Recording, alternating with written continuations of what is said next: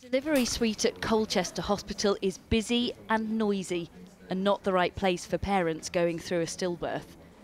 On the floor above, I meet bereavement midwife Katie. So this is our Rosemary suite. This is a self-contained unit and it's away from the main delivery suite area and it's away from the postnatal ward. Okay, you've got the living room and then you've got the bedroom.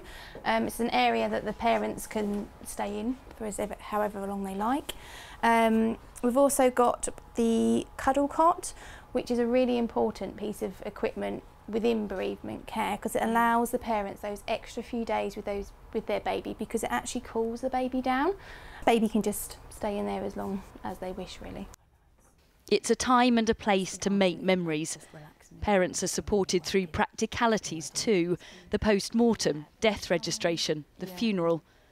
But not every maternity unit has a suite or properly trained staff, yet.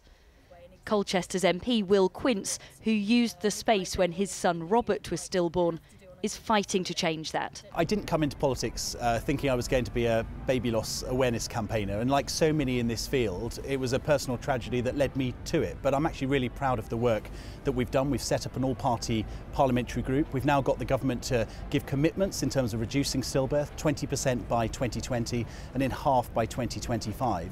And we're seeing improvements around bereavement care across the country and now launched the National Bereavement Care Pathway. That means a proper plan for every family, both in hospital and when they go home.